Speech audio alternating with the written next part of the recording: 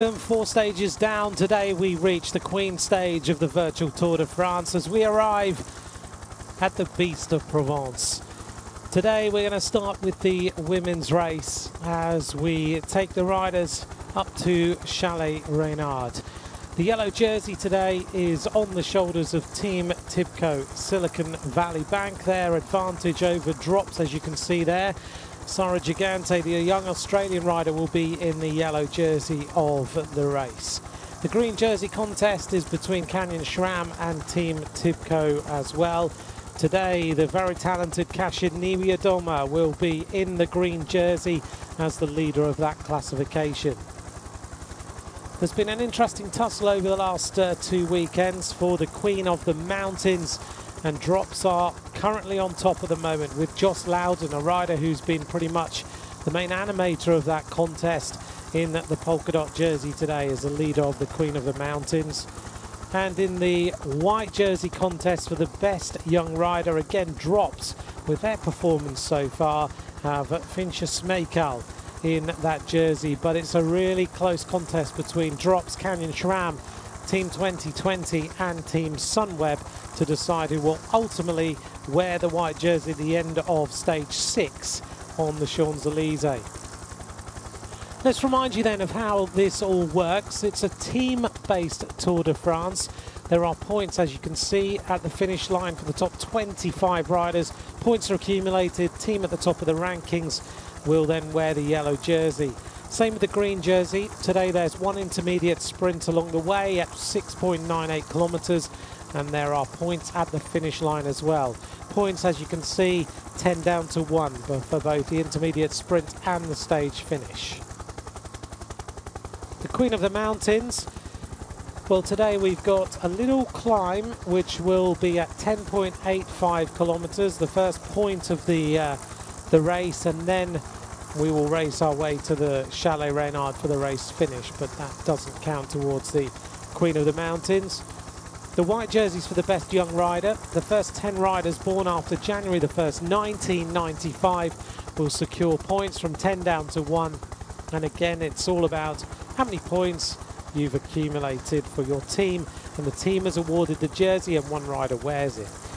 Overall, there is a team classification as well. All the points from all the different classifications are tallied up, and then the team at the top of the rankings are the top team overall.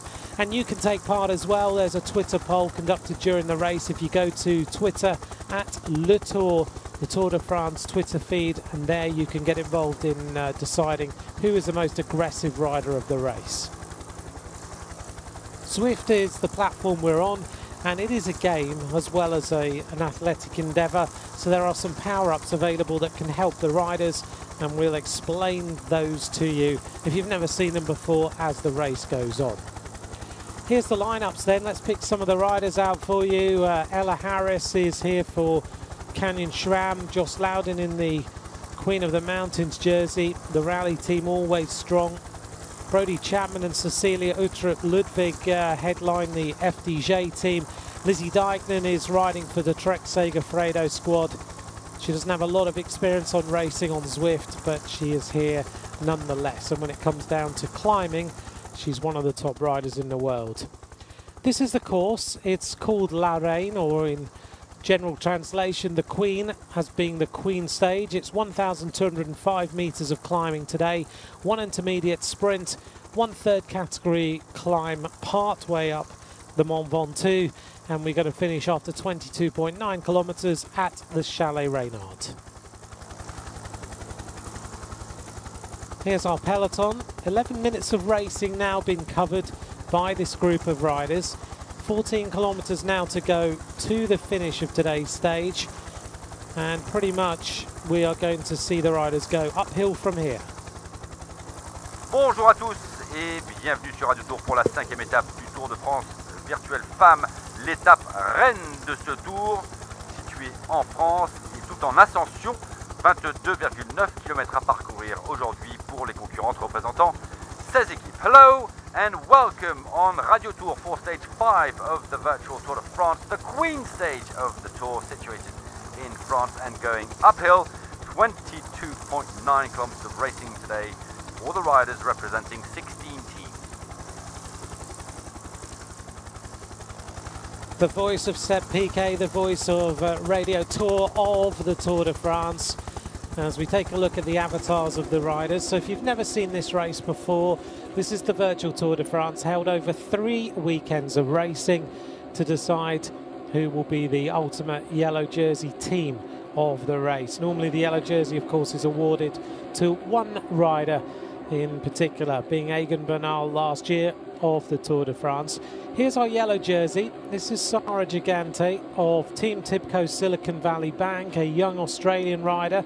So Sarah is in the jersey, 2019 Australian champion and 2020 time trial champion as well, and racing hard. It will be very, very late in Australia right now, so she's had to be here and get ready for this race, but she's performing well, and she knows that Team Tibco want to bring home this victory. It's been very important for them as one of the American squads to do so well in this virtual Tour de France, and they've done exceptionally well as a team. Top left hand side of the screen, hashtag is TDF United. I've mentioned it during the last couple of weekends, but we are raising money for charity, and there are 5 cycling related charities we are raising money for. So if you want some information, take a look at the hashtag as we get a look here at Kasia Niewiadoma. This is the Polish rider, rides for Canyon SRAM. She's 25 years of age, has already won the Amstel Gold. You can see the red and white band round the shoulder there, or the right hand cuff of her sleeve, showing she was the Polish champion as well. She's won the OVO Women's Tour in Great Britain, which is one of the biggest stage races for women's cycling in the world. And you see the concentration on her face as she just tries to stay in the group. She'll be one of the riders who on the mountain could be a possible winner of this stage. You can see the concentration in her eyes. 286 watts, rolling along at 89 revs per minute.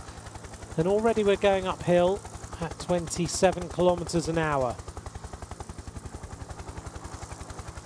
Looks to me like we've got a little bit of an attack, and it's coming from Brodie Chapman, another Australian rider. She's trying to go clear already on this 6% gradient. You can see there on the bottom right-hand side of the screen.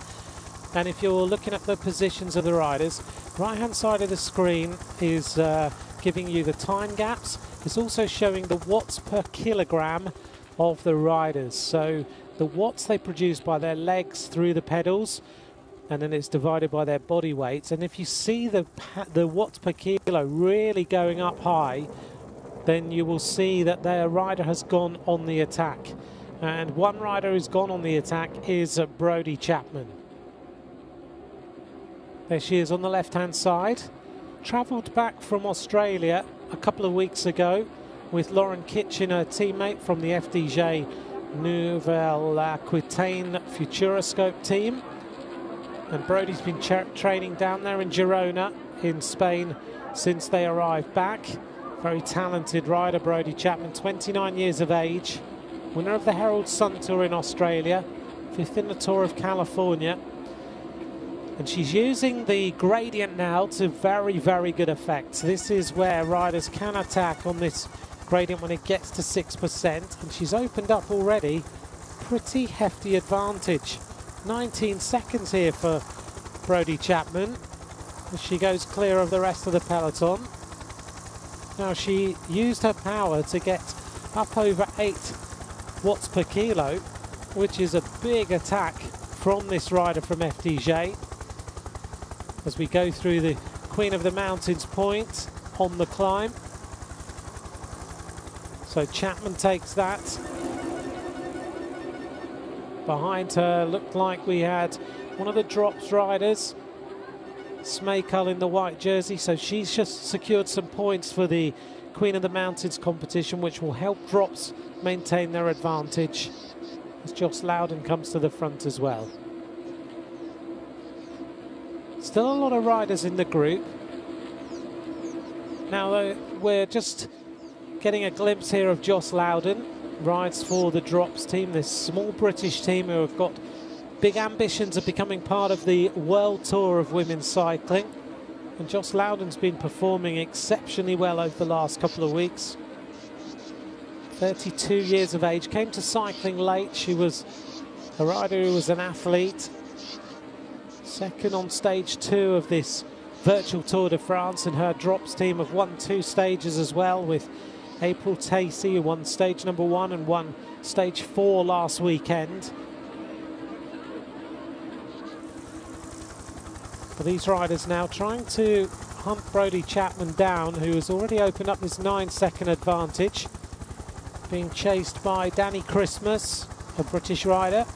Confirmation then that Chapman took the 3 points on the Petit climb on this Lorraine stage of the virtual Tour de France. Smakel of Drops was second and Loudon was third, so that's good news for the Drops team. That means they've accumulated another 3 points, puts them on 43 points overall in the Queen of the Mountains, and I think that pretty much means that we are going to see the Drops team win this Queen of the Mountains.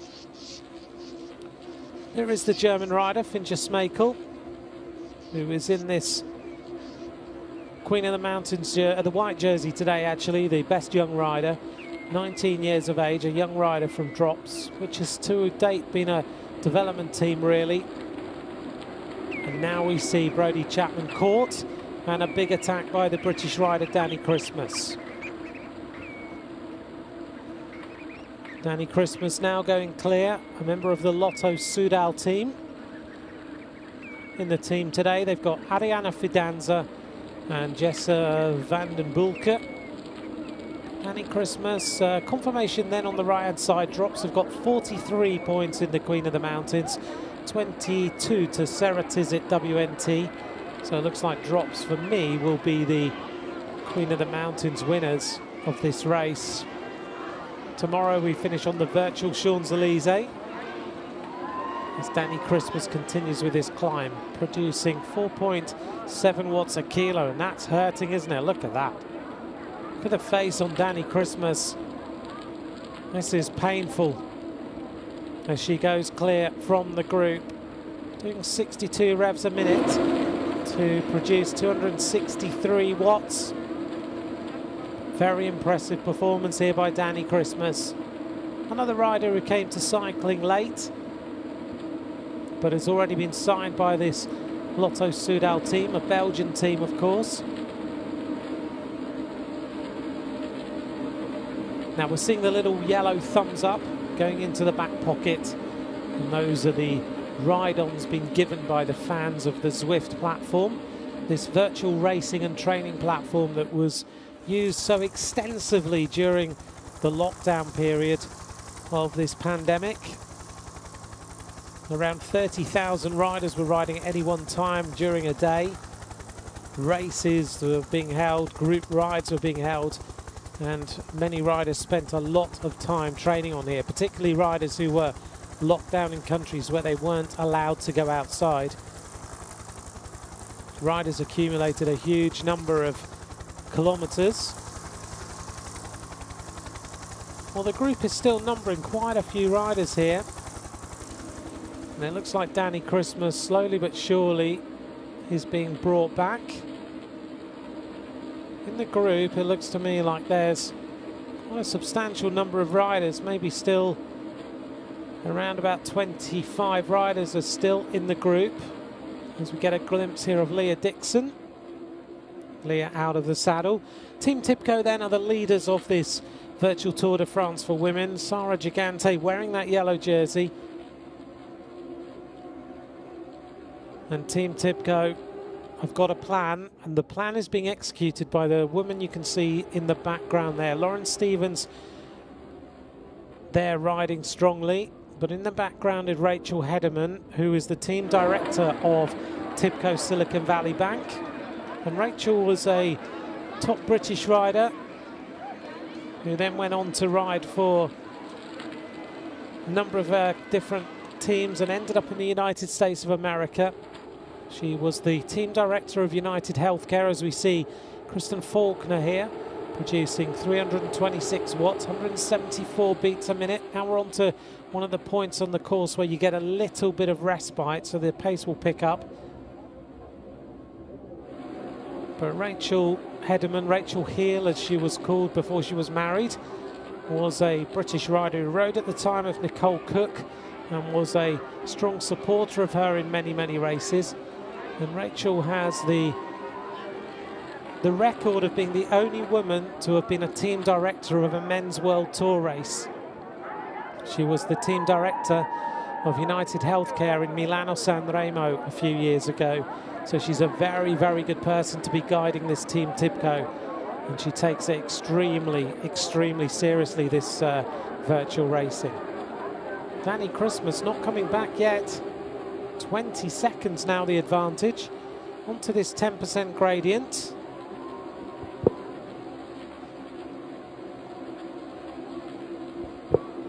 Well, as you can see with the effort on Danny Christmas's face, she is riding like any of you who ride bikes. If you go on an attack in a race, you literally are on the absolute limit.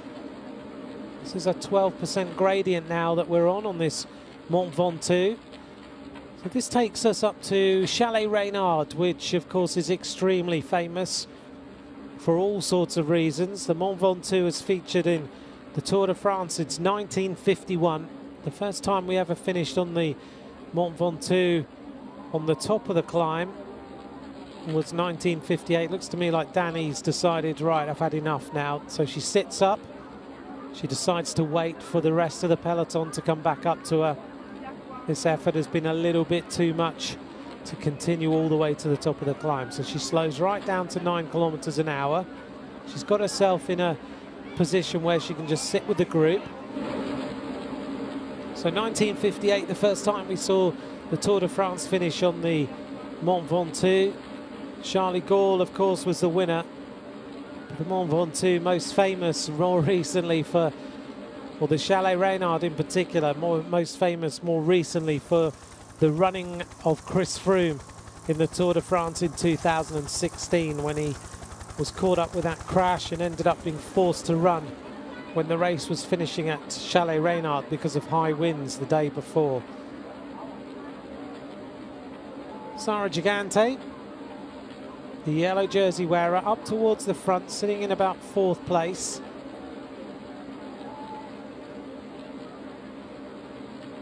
Now the riders managed to do some reconnaissance of this climb during the week. They were given the opportunity to do that. I've known a couple of people who decided to do the recon as well, and the feedback that I got from the climb was it's horrendous. So it doesn't sound like a very nice climb at all. And those of you at home seeing this for the first time and wondering, okay, how does this possibly simulate the Mont Ventoux? Well, the game, the Zwift platform that you're watching the avatars of here, as we see Kirsten Wild with one of her teammates, not necessarily her sort of terrain today. Kirsten Wild, 273 watts, a world champion on the track. There she is, riding there for Ceratizit WNT, but her watts per kilo aren't keeping her in this group at the moment on this 10% gradient, and it really does feel like you are on the mountain. So as I was saying, the game tells your trainer that you're riding on. That's they literally take the back wheel out of the bike, put it into the trainer, and it's called a smart trainer, so it can be controlled by the game. And the game will tell the trainer that the gradient is 10% and make it feel like that. So the riders actually have to change gear. They go uphill, they go downhill, they change up the gears so they can go faster. All sorts of ways of riding, and it really does feel like you're riding outside. Here's some power at the intermediate sprint, the maximum watts, and Kirsten Wild was producing 628 watts at the intermediate sprint today. It's very high power output, but Kirsten Wild, one of the best track riders in the world, multiple world champion. 8.5 kilometers now to go, 26 minutes have gone by. And we're riding up to Chalet Reynard. We haven't finished at Chalet Reynard too often, but on that day when Chris Froome won the stage, Chris Froome was running. The winner of the stage was Thomas de Gent. He took the stage victory on that day, but people have tended to forget that he was the stage winner, which is a little bit of a shame because it was so overshadowed by Chris Froome running up the mountain. Kristen Faulkner. Kristen's had a very, very good race so far in this virtual Tour de France. Finished second on stage 2, second on stage 1, fifth on stage 2, fifth on stage 3. And there she is. Riding away, different environment today. Looks like she's in the garage at home. Kristen Faulkner riding strongly again at the front of this group, and Team Tibco will have a definite plan to play today to win this yellow jersey and secure it going on to the virtual Champs-Élysées tomorrow.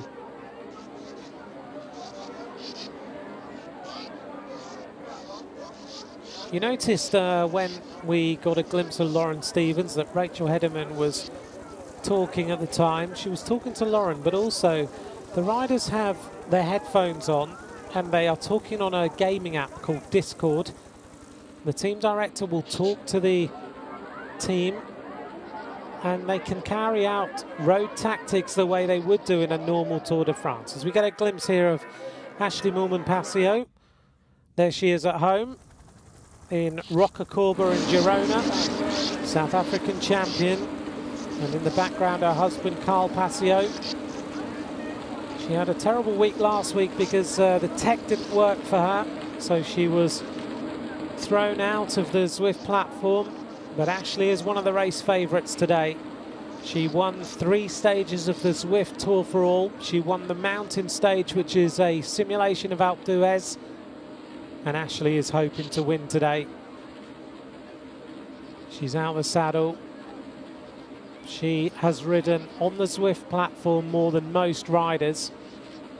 I've been lucky enough to ride with her on a Sunday morning every single Sunday in lockdown.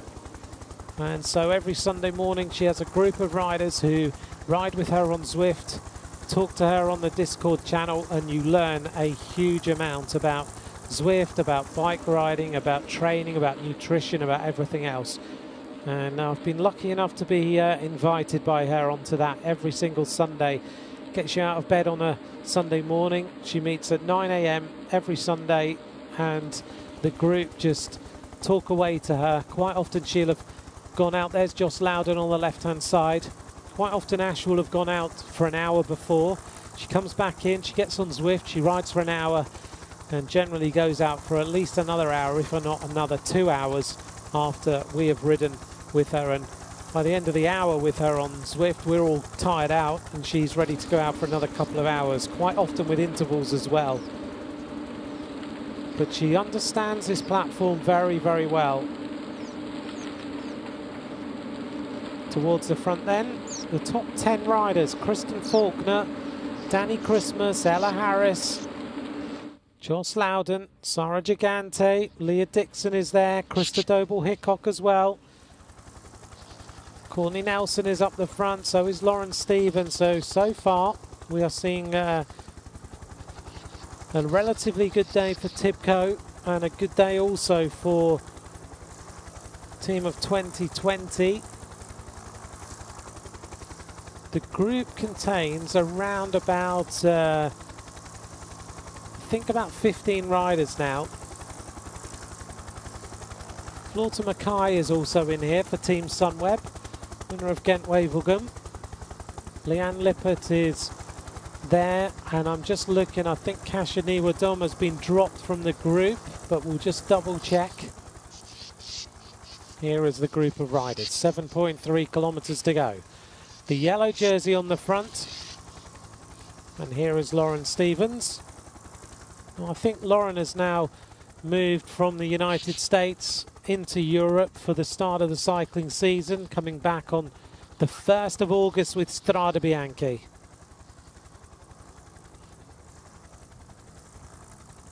Lauren just out of the saddle, just trying to keep the pressure on. This moment in time, 175 beats a minute, so you can see how hard these athletes are having to work.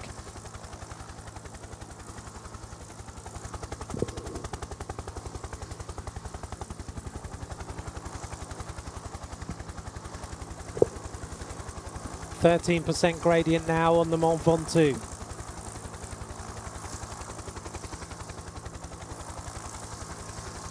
Now the last race we had where there was a major climb like this is the only time we've raced on the Mont Ventoux itself, was on the Zwift Tour for All on this platform, the Queen Stage, on a virtual Alpe d'Huez. And the winner was Ashley Moolman-Pasio. Second place was Ella Harris of Canyon SRAM. Third place was Sara Gigante. Fifth place was Krista Doble-Hickok, who's also in this group, and Joss Loudon was in sixth place. Now most of these riders are in there, or all of these riders actually are in this group again. Now here is the team of Tibco, Silicon Valley Bank, Sara Gigante on the right, left hand side Lauren Stevens.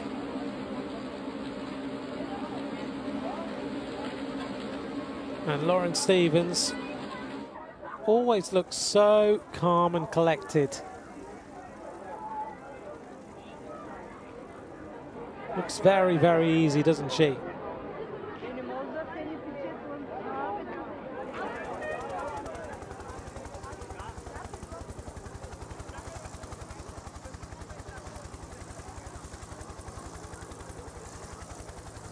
It'll be interesting to see when someone decides to launch an attack.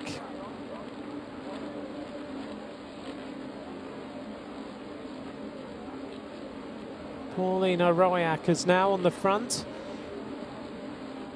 Now we mentioned earlier on about the team tactics, and the riders will ride as though they're in a road race. They will use similar tactics. And Paulina Royak is a teammate of Ashley Moolman-Pasio. And Ashley will have asked her to go to the front and try and make life a little bit difficult for the rest of the riders. She finished 6th on stage 2 of the race. That was a climbing day. And it looks like she's doing a similar thing here, trying to soften this race up a little bit. Going with her is Kristen Faulkner. On the front of the peloton right now is Ashley Moolman-Pasio. But Royak is now trying to go clear. She's ridden a fair amount on this platform. Certainly Ashley's managed to motivate her team to ride on this platform as much as possible during lockdown. As we see now the arrival of Ashley Moolman-Pasio onto the wheel of Paulina Royak. And I think all the riders are expecting maybe an attack from Ashley Moolman-Pasio on this climb. She also rode a lot of races during lockdown, including winning on many, many climbs.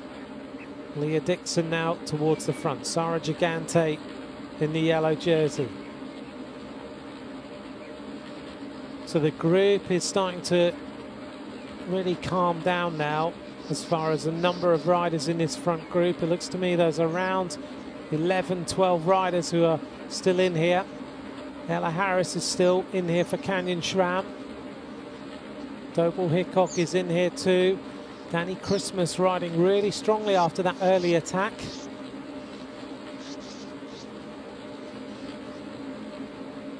The front group then is, yeah, numbers 11 riders, maybe 12 riders. It's Kristen Faulkner now tries to start to accelerate. Team Tibco Silicon Valley Bank, one of the oldest sponsored teams in the world of women's cycling. Started in California, based in Palo Alto, outside California. As we get a glimpse here of Sara Gigante again. You see the Australian colours around the cuff of her jersey. Concentrating extremely hard, isn't she? She puts the pressure on. She wants to do this jersey proud. And so far, in that front group, Kristen Faulkner is there. Leah Dixon is there. Lauren Stevens is there. So the entire Team Tibco are in that group. Here is Krista Doble-Hickok riding for Team Rally. She was 5th on the Queen Stage of the Zwift Tour for All. A lot of these riders, as you can see on the balconies of their apartments and everything, a lot of them have now moved to Europe. to get ready for racing, and they dearly hope that racing starts. In fact, some of them will be riding races in Spain this week, which will be the first women's races back, but the first women's World Tour race will be Strade Bianche. If you'd like to ask any questions about Zwift, or you'd like to get in touch, please get in touch on Twitter. Ant Macrossan is where you can join me during the racing. As Ashley Moolman-Pasio now just starts to extend the pace a little bit, and the group is starting to go with her. And she's decided now that it's time to start to accelerate. 5.8 kilometres to go. Coming back to her is Leah Dixon, the Welsh rider from Team Tibco, so they immediately react to that attack. And another big attack here from Danny Christmas. This is a wonderful performance here by Danny Christmas today.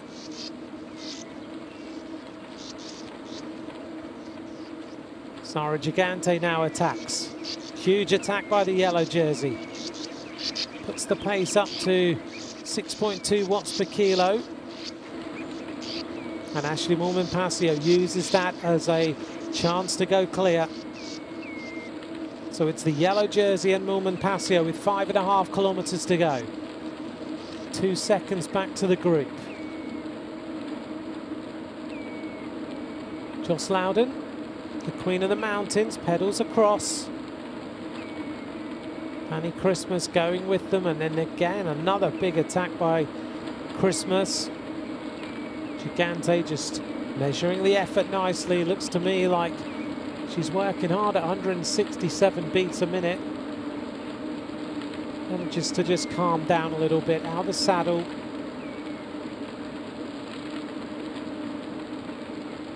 Danny Christmas of Lotto Soudal, 32 years of age. Sitting in the group now. Ashley Moolman-Pasio. Getting a little bit of ice on her now. She's down in Girona in Spain. It's very, very warm down there. So they're just trying to keep her as cool as possible for this final climb to the top. Carl in the background. He'll be giving her little bits of information, just keeping her motivated. These two, a really good team. But Gigante now is going clear with a slender advantage. Moolman-Pasio just rides back across to her again. 340 watts Sara Gigante putting out. This young Australian rider is so talented. Very, very impressive indeed. Came to prominence when she won the Australian Road Race Championship, really, in 2019. And then backed it up with the time trial win in 2020. She's so powerful. You think she's only 19 years of age. How much more has she got in her career? It'll be very interesting to watch her and see how she does. Now the acceleration of Moolman-Pasio is starting to stretch the race. And the face on Ashley Moolman-Pasio says to me that she's going on the attack. And she is going on the attack big time. 6.1, 6.9 watts per kilo. This is a concerted effort to try and win the stage. Out of the saddle, doing a huge effort now.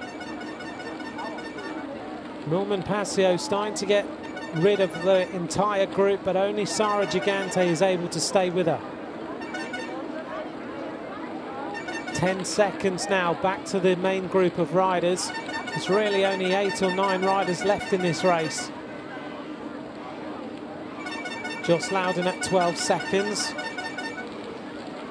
Well, Tibco will be happy that they've got Sara Gigante in the lead. And there's the 2 riders in the group. Top of the picture, Gigante putting out 317 watts.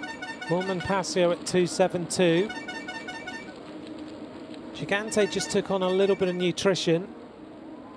You may wonder, do these riders need to fuel up during the race? Well, they certainly do. Ashley says that she would normally take 1 or 2 gels She'll have electrolytes in the bottle. It's a incredibly hard effort, this simulated bike racing.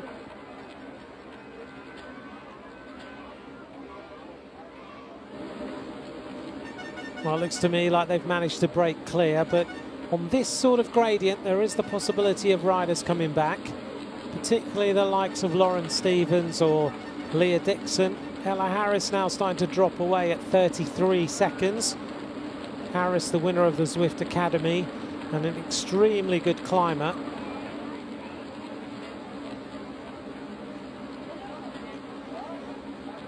Tibco, Silicon Valley Bank, with a load of riders around here, the front of the peloton. In fact, all their riders are there apart from Gigante, who's up the road.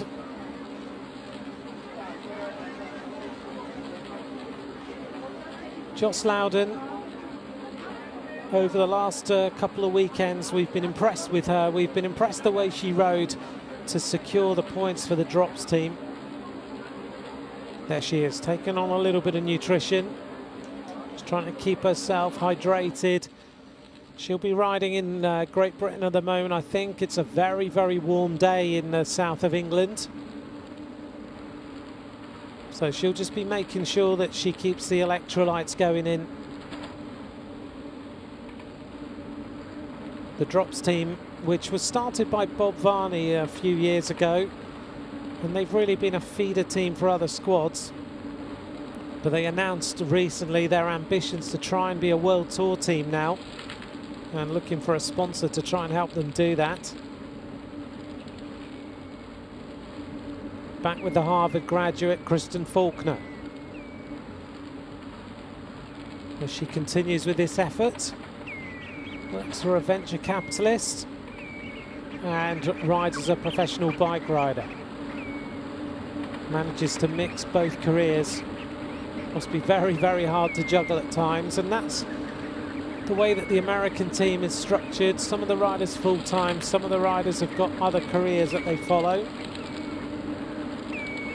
But in terms of some of the other riders, if we look through, the women's peloton is becoming more and more a peloton of full-time bike riders. A few years ago there really wasn't many full-time riders, but the likes of Ashley Moolman-Pasio and other riders are all now full-time. There's now a number of teams who've got World Tour level status, which means that they're able to comply with the minimum salaries and all the constraints that go with it to try and increase the profile of women's cycling and also ensure that the work status of these riders is what it should be. That the riders earn a decent salary, that they are looked after, that they have decent structures.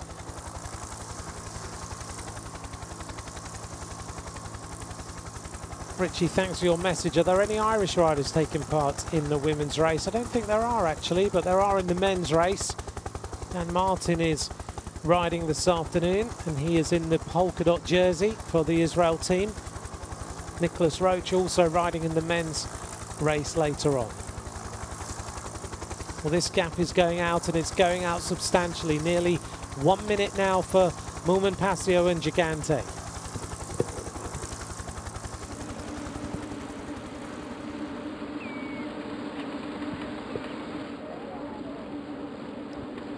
Here's our breakaway group, 3.5 kilometers to go to the top.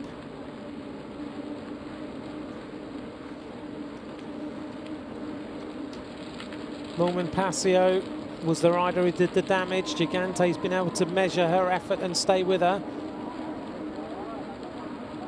And these are the two riders in different parts of the world locked in combat. Well, whilst everyone's had to stay at home and not be able to go out on their bikes, this platform certainly has provided great entertainment and a wonderful way of riders being able to get that competitive spirit, continue to fuel that competitive edge and spirit that they have. And these two riders, I mean, the way you look at them, they literally are riding how you would do on a mountain in a stage of the Tour de France. Look at the effort they're putting in. They're both out the saddle They're both putting in huge amounts of power right now. Their heart rate's up at 175 for Gigante, 183 for Moolman Pasio. They've now climbed 1,141 meters. The total climbing today around about 1,207. Confirmation then on the right-hand side of the screen. The damage has been done. 1 minute and 3 seconds back to a peloton led by the Sunweb rider Floorta Mackay. Behind her is Faulkner. Ella Harris has found her way back into the group.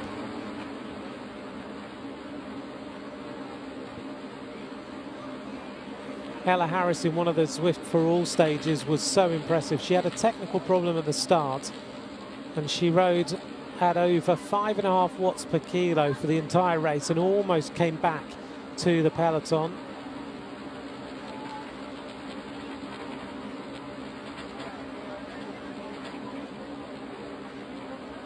Faulkner now able to just relax a little bit at the moment with her team. Looking at the standings, the overall yellow jersey standings, 277 to 219, and Tibco are doing themselves big favours today. Drops at 219, and Drops have only got Joss Loudon in this front group. So for me, Tibco are doing the business today because they've got one rider in the breakaway group and the rest of their riders are all in the chase group.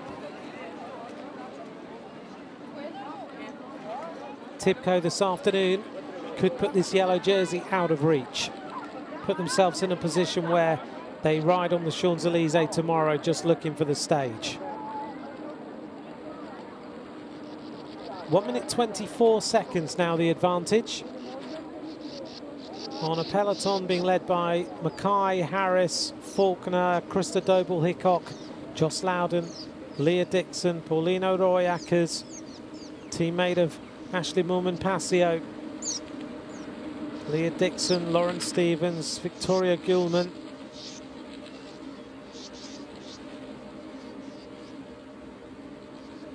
So 12 riders in the race now in terms of a peloton of chasers or group of chasers and this front group. So 2 riders and a group of 10. Underneath the next arch, on the road, 2.5 kilometers to go, so 2,500 meters of climbing remain on this Queen stage of the Virtual Tour de France. Moolman Pasio continues to set the tempo. Rides for the team of Marianne Vos. We haven't seen Marianne in any of the races so far.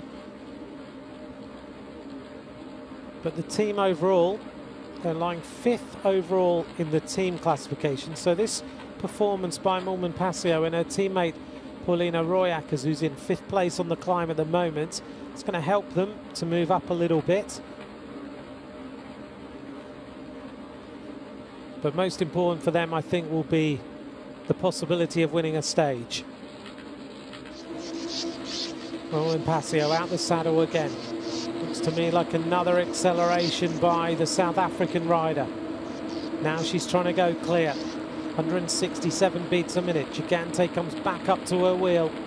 The yellow jersey refusing to give in.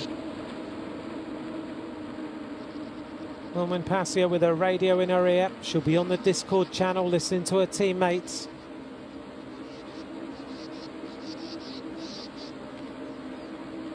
Moolman Pasio has got a new coach this season. So she's been doing very long structured training programs, which are hours a day. You can see the strength of her now as they both put out 7.6 watts per kilo. This attack by Moolman Pasio now trying to crack Sara Gigante. Gigante just dropping by 3 seconds. Is this the hammer blow that Moolman Pasio has been looking for? This is a huge acceleration by the South African as she tries to go clear now to win the stage. 1,900 meters to go to the top. The work rate 185 beats a minute. You can see the sweat on her arms. She really is trying to put everyone to the sword now. Can Gigante manage to come back to her? Or is this the breakaway of Ashley Moolman-Pasio? There's the gap on the Mont Ventoux. Moolman-Pasio still producing 6.7 watts per kilo.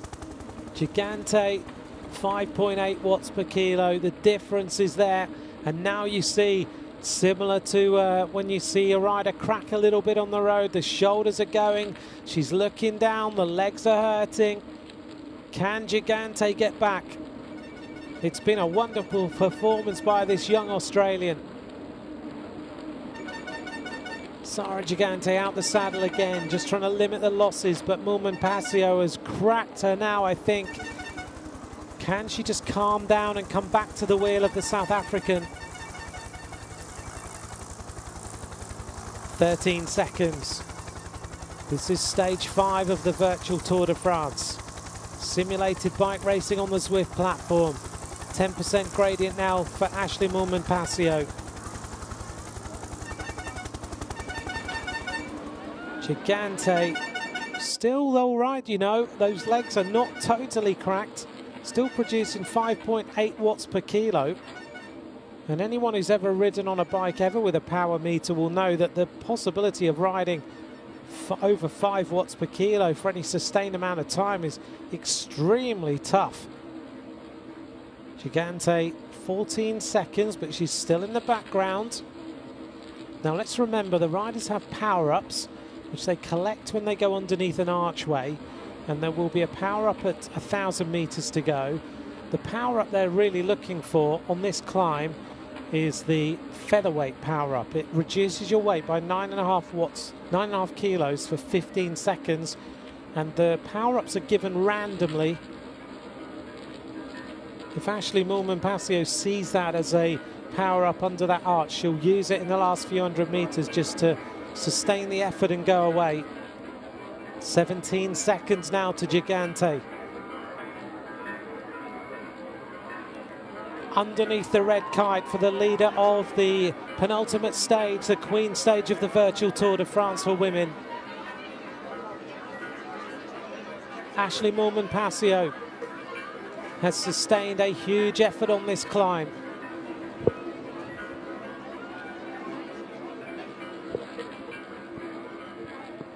Sara Gigante goes underneath the red kite, 20 seconds behind now in the yellow jersey.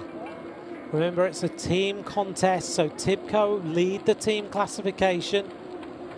And this performance by Gigante is putting Tibco in a very good position to win the yellow jersey overall. That will be their objective this weekend.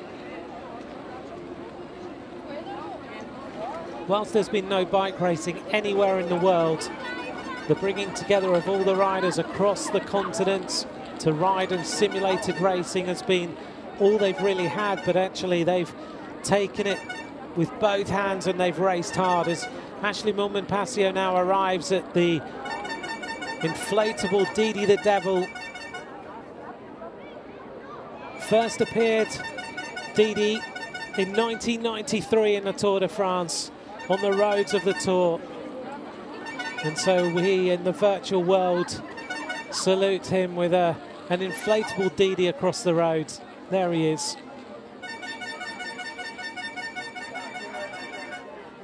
Now 68 years of age, the real devil. And we see him on the Tour de France and many Tour de France events during the year. 56 minutes of effort, 400 meters to go for the South African Ashley Moolman-Pasio of CCC Live. Being cheered on in the background by her husband Carl Pasio. Not long now until she reaches the final meters of this climb to the Mont Ventoux, to Chalet Reynard. Not far away is the Tom Simpson Memorial on this virtual climb as well, that so many bike riders salute when they arrive at it. Moolman-Pasio now over 300 watts as she gets to the barrier line. Behind her, 21 seconds to Gigante. 1:59 she's taken out of the rest of the group.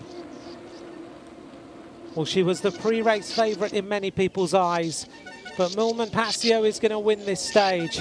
It's going to be the Queen stage for the South African from CCC Live. Ashley Moolman-Pasio arrives at the top of this climb at Chalet Reynard to win stage 5 of the Women's Virtual Tour de France. A wonderful climb by the South African.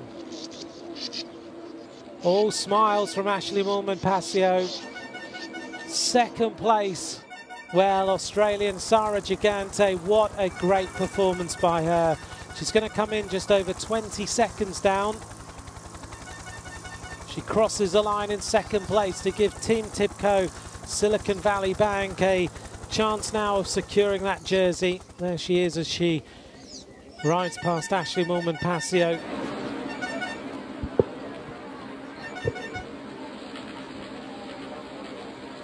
Now it's about the next places on the road.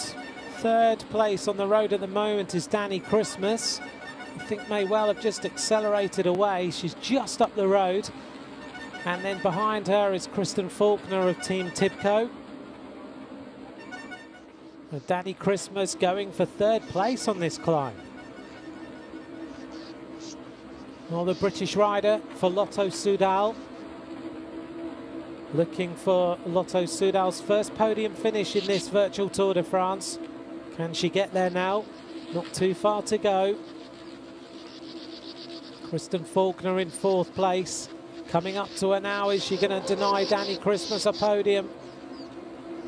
Christmas just needs to put in a little bit more effort, but look at this. Kristen Faulkner's going to try and give Tibco Silicon Valley Bank third place and give them second and third overall. More accelerations, and it's coming from Tibco all the time as they go for the line. And a couple of power-ups being used by two Tibco riders, Leah Dixon and Lauren Stevens. So Lauren Stevens, I think, gets third, Leah Dixon fourth, Kristen Faulkner fifth. So Tibco Silicon Valley Bank second, third, fourth and fifth on the climb. That is very impressive, and I think that, without any doubt, gives them the yellow jersey in Paris. Danny Christmas absolutely finished. She is the most combative rider of the day. Very well deserved. She's voted by all of you as the most aggressive rider of this stage, and she's absolutely finished.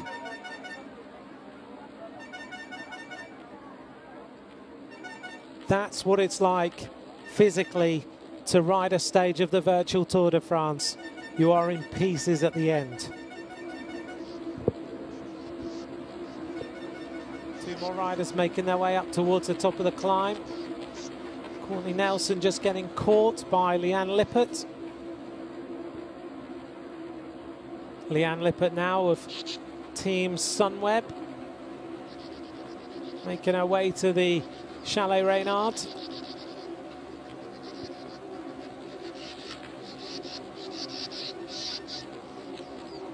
Sprinting hard then, Leanne Lippert, 8.6 watts per kilo. Very big effort by her. Making her way to the line.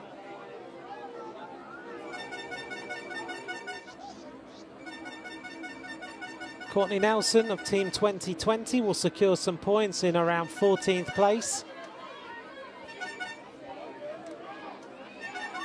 It's going to be another a couple of minutes then until the next group of riders comes in, which contains Kasia Niewiadoma, Hannah Barnes and other riders. But let's take a look at the classification of today's stage. Stage 5 of the Virtual Tour de France, won by Ashley Moolman-Pasio of CCC Live in 57 minutes and 10 seconds, ahead of all of Team Tibco. They take second, third and fourth and fifth places on today's stage. They're the team who lead the general classification. Behind them, a great performance by Danny Christmas, who takes the most combative rider of the stage.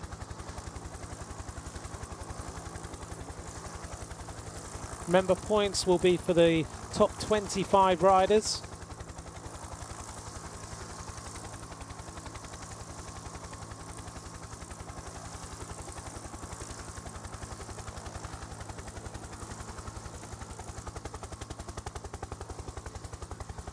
The shots there of Ashley Moolman-Pasio. The smile breaks out after that massive effort. That's a very important moment for her and her team in this Virtual Tour de France. She's Very much spoken a lot about the development of women's cycling. She dreams of a women's type of Tour de France. She's got very strong views about it, and she will be extremely pleased to win a stage of the virtual Tour de France.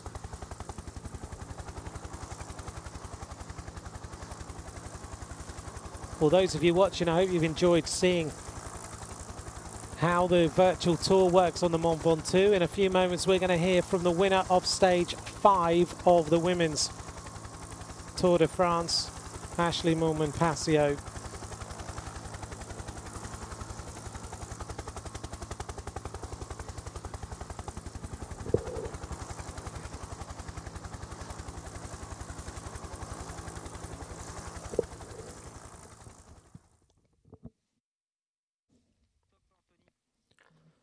Ashley Moolman-Pasio, winner of stage 5 of the virtual Tour de France. Well, I think it's safe to say today was the Queen stage, and there's no doubt that you've become the Queen of Zwift as far as climbs are concerned. Talk us through your emotions on winning a stage of the virtual Tour de France. Yeah, it was really great to win today for my CCC Live team. Yeah, luckily no technical problems today. Last week was a little bit disappointing with a dropout during the stage. So I was very happy to have a smooth ride today, and yeah, great to take the stage. Sara Gigante really pushed you hard on that climb. Were you always confident that you could go away, or did you start to be concerned at all that the 19-year-old Australian was going to give you a really good run all the way to the line? Well, there's no doubt that she's a great talent. That was already very evident during the Tour for All. So, yeah, great ride from her. But, yeah, I did feel confident. You know, I was kind of, you know, keeping it smooth and keeping the real, you know, push or surge for the last couple of kilometers. So, yeah, I mean, I'm really happy with my ride, but also it's really impressive ride from Sara Gigante. Ashley, one final question then. I know you've dreamt of winning on the Mont Ventoux, and both in real life but also in terms of winning virtually. And for women's cycling and for you as a team, how important was it to have a virtual Tour de France and for the women to be given an equal platform to the men? Well, yeah, I mean, I think the racing on Zwift has been really great for women's cycling. You know, just seeing it already with the Tour for All, really, it's a lot of appreciation. I have a lot of appreciation for Zwift and for the push that they sort of give women's cycling. You know, everything that they do, they make it their mission to do everything equal and to give us equal racing, equal exposure. So I must say, it's really great to have brands like Zwift, forward-thinking brands that are really pushing women's cycling forward and giving us the platform. Because when we're given the platform, there's no doubt that there is an appetite to watch our racing. So, yeah, I mean, hats off to all involved, and a big thanks to Zwift and all involved for this great opportunity. Thank you very much, Ashley. Winner of stage 5 of the virtual Tour de France, South African champion from CCC Live. Congratulations. Thanks, Sant.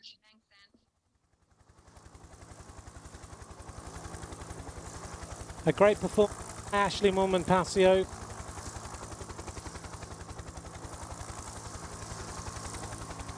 A great performance by Ashley Moolman-Pasio, the winner of this stage for CCC Live. Well, I know that when she heard that there was going to be a virtual Mont Ventoux stage, she started getting ready because she wanted to win this stage. Sara Gigante, great performance by her to take second place, and what a day for Team Tipco with 4 riders in the top 5 to secure the yellow jersey. I think there's no doubt whatsoever that that performance today by them has put them in the driving seat to win this race overall.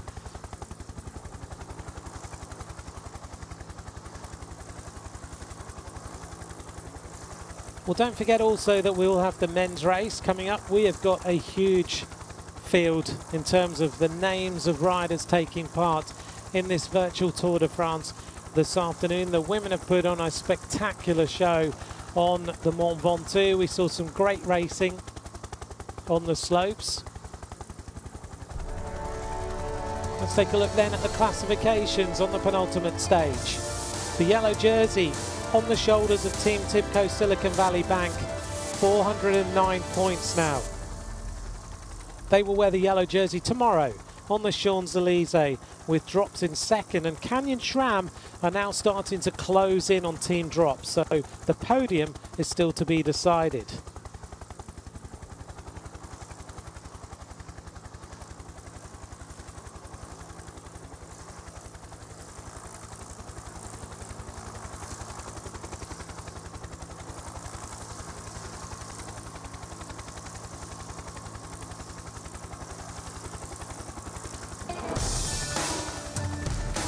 Here's the green jersey classification. Canyon SRAM, 214 points now to Team Tibco's 197. The gap is closing between Tibco and Canyon SRAM now, with Drops in third place. They maintain their position with CCC Live in fourth. Still all to play for the podium tomorrow on the final day.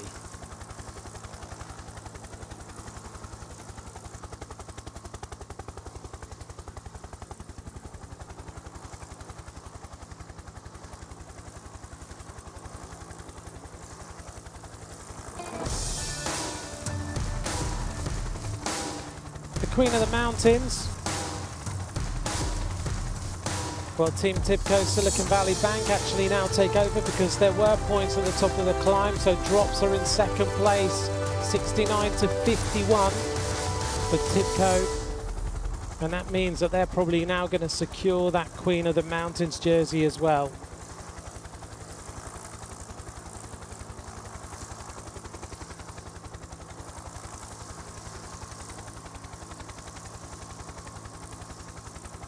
Five stages down then in this women's virtual Tour de France. 2 stage wins so far for Drops, a stage win for Tibco, a stage win for Canyon SRAM, and today a stage win for CCC Live.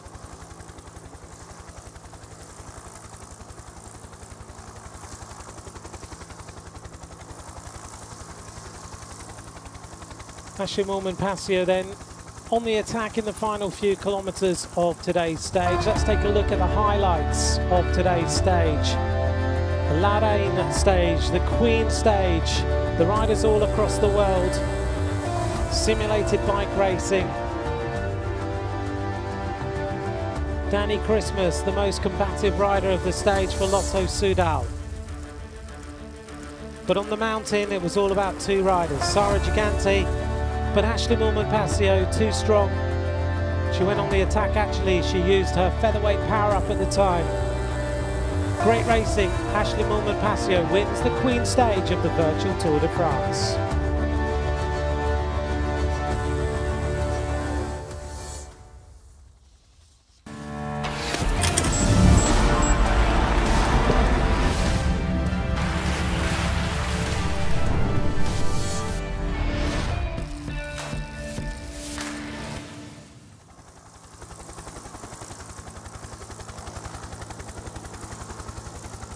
Well, over the last few weekends, it has all been about Team NTT, who have been the dominant team in this race as far as the classifications are concerned. The men's racing now, NTT are the leaders with 263 points, Rally on 188, with Trek Segafredo now in third place overall. It's a very important day for Team NTT. It is Mandela Day. It is a day that, for them as an African team, they celebrate, and they celebrate in style. NTT, 188 points in the green jersey contest, with Mitchelton Scott in second place.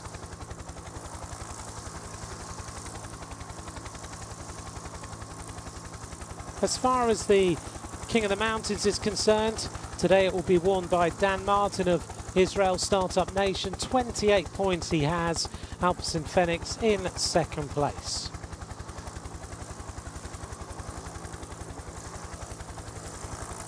And the best young rider classification, NTT are the leaders, but it's still close between them, Team Ineos, and Rally Cycling and Groupama FDJ.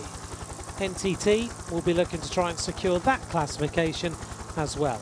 Let's take a look then at some of the teams, or the teams that are taking part in today's race. Rowan Dennis riding for Team Ineos. Also riding is Julian Alaphilippe, Rigoberto Urán, Michael Woods, Warren Barguil, Romain Bardet, Dan Martin, also Adam Yates riding for Mitchelton Scott, Jan Bakelans also in the field as well, Simon Geschke, Eros Kopecky, Lewis Menkes, who will be in the yellow jersey for Team NTT. And that's the rest of the 22 teams now who are taking part in this virtual Tour de France. Let's take a look then at the stage. We've already seen it in the women's race. The riders will be going through the sprint point, 6.98 kilometres of racing, through the third category climb at 10.85, and then the run-in to the finish.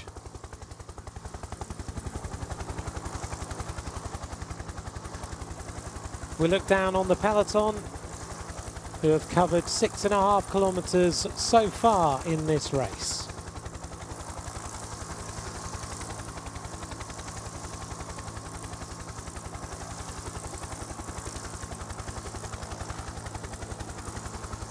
Lewis Menkes towards the front in the yellow jersey, rolling along at 50 kilometres an hour so far. So a very, very fast pace being set in the initial stages of today's stage.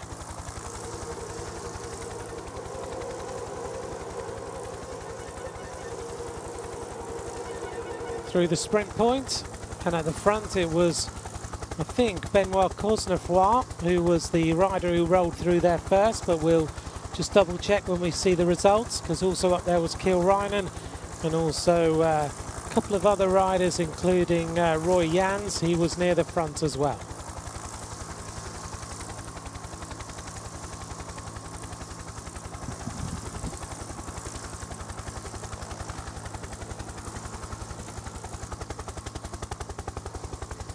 So we're not far then from the bottom of the climb. And then it's all about the rise up to the top of the Chalet Reynard at the Mont Ventoux. It takes us to about 2/3 of the way up the Mont Ventoux.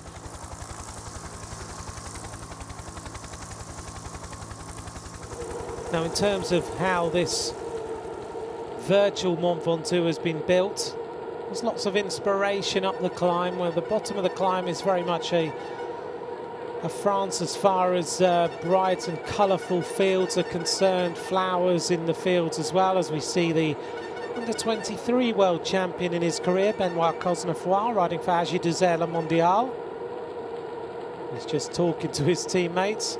They're on a training camp at the moment, so a lot of these teams are now in their bubbles as far as how they will ride the races are concerned. So a lot of the teams have been split up into various bubbles of groups of around 10 riders.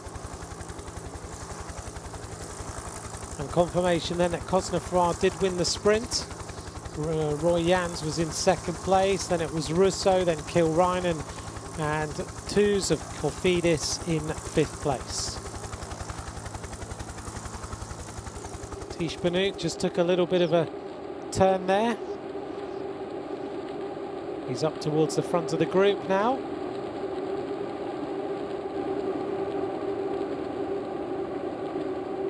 Tish Benoot riding for Team Sunweb. And an attack by one of the members of Rally, Carl Murphy, now going on the move. Rolling along here with about 187 beats a minute. Just had a little escapade off the front, but now starting to be brought back. Don't forget that during the race you can vote for your rider who's the most aggressive rider of the stage. Danny Christmas was the rider who took that in the women's race. Carl Murphy sporting a superb beard there on the left hand side. 383 watts at the moment for Carl Murphy.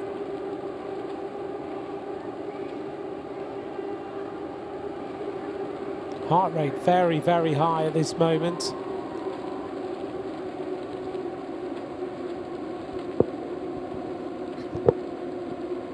Well, he's got the jersey unzipped. The heart rate monitor is showing us 184 beats. Just to run through for you then the various leaders' jerseys. Lewis Menkes is in the yellow jersey, riding for NTT. Domenico Pozzovivo is in the green jersey. Dan Martin in the King of the Mountains. Stefan de Bod in the white jersey. But the peloton still pretty large as we head towards the lower slopes.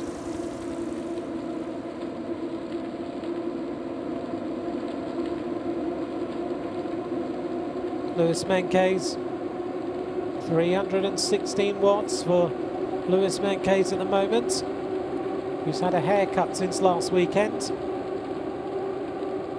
Just trying to stay there, stay in the group. The team all together in NTT. Big day for them today, it's Mandela Day. And on their avatars, on the back, there's a little motif saying 67. There's Domenico Pozzovivo. He's in the virtual green jersey today, stage winner Giro d'Italia. 5th place overall in the Giro as well. But on the avatars of the NTT riders, number 67, they are doing a day of lots of trying to motivate everybody in terms of riding bikes and doing good. So they've asked everyone to do something 67 for good today. So we see Dan Martin. He's in the polka dot jersey. Dan Martin a little bit further back on this Mont Ventoux climb. The Team Israel Startup Nation have been on a training camp for the last week. I think Dan will be pretty tired today. They've been training at altitude in Andorra, where he actually does live anyway. So today may be a day where those legs are very much hurting. Coming up towards the King of the Mountains point. NTT now have 194 points. And just to clarify that there are mountain points on the finish line today in the Ventoux stage, and that's why in the women's race the Drops team have lost the Queen of the Mountains jersey. It will be the same for the men. There are points on the finish as well as the intermediate point, which we're coming up to now. Quentin Pacher trying to get the King of the Mountains. Jonas Reichert trying to take them. Big acceleration as we head towards this point now. Janssens is also up there. Pozzovivo not too far behind, but that's a good climb by Jonas Reichert. Rides for the Alpecin Phoenix team. And he'll be really pleased with that performance on that climb. Alpecin are 11 points behind Israel in the King of the Mountains contest.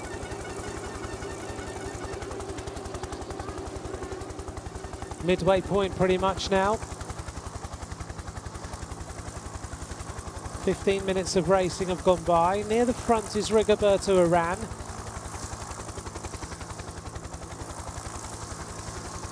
%, now the gradient, so it's started to bite a little bit. Now you'll notice all the little icons appearing above the riders in a little circle, and that's the power-ups being used by riders. There are 5 different power-ups the riders can choose to use if they are given them. So underneath the archway they pick up a power-up, and that power-up is randomly chosen for the rider. And the riders will use them, and then they'll pick another one up at another archway. So a King of the Mountains point, an archway across the road, 1 kilometre to go, etc. Romain Bardet there on the screen, riding for Agi Désert Le Mondial, and taking this very seriously, sitting in 4th place in the group. But Romain is a rider who will take anything as far as competition seriously. And he's looking comfortable in this group at the moment. He's actually ridden Zwift a lot. He's a level 17 rider. You start at 0 and work your way up. Ridden 2,246 kilometres on Zwift. So he knows what it's all about. And knowing Romain, who's, in terms of technology and thought and tactics and things like that, he'll have thought this one out. And he'll be looking just to test himself this afternoon. He's certainly staying near the front. Did an interesting interview during the week where he talked about the leadership of the team for the Tour de France, the real Tour de France. And it's going to be shared between him and Pierre Latour. And Latour is riding this afternoon as well. to a former white jersey of the Tour de France. But Bardet has said that's the way that they're going to ride. They're going to ride as a dual leadership. And Bardet really thinking about the World Championships. I think he wants to remove the pressure of being a sole team leader of a team in the Tour. Sometimes it doesn't quite suit him. I know last year he had a day he just didn't, a year he just didn't enjoy on the Tour. There's our collage of riders all across the world riding in various different places, whether it be their apartments at home, training camps, garages, on the balconies, as we take a look here at Julian Alaphilippe. Alaphilippe, what a wonderful Tour de France he gave us last year. He actually gave the French the thought that he might win the Tour de France. I'm not necessarily thinking here that he's competitive in this race. He's certainly sweating a lot, but I can't see that Julian is currently in the front group. But he certainly last year, didn't he, gave us some moments of, wow, this could actually happen. Michael Woods going clear for EF Education first. Mountains classification, as you can see on the right. Israel with 28 points, Alpecin Fenix with 21, and EF Education first with 10. Linked on the same points with Cofidis. Michael Woods currently using the aero power-up. Makes him more aerodynamic for 15 seconds. On the mountain it will help him a little bit. The algorithm of Zwift does work out whether it's going to help him or not. And he's on the point of the course actually where you start to speed up. So that aero power-up is going to help him quite considerably at that point. There he is on the left, out the saddle. Working really hard on the platform. A great athlete, Michael Woods. Sub 4 minute mile runner. Turned to cycling, and he's turned to cycling with great effect. 413 watts now for the Canadian, as he goes past one of the members of Jumbo-Visma, Jonas Rasmussen. And the green jersey, Domenico Pozzovivo, coming up for NTT.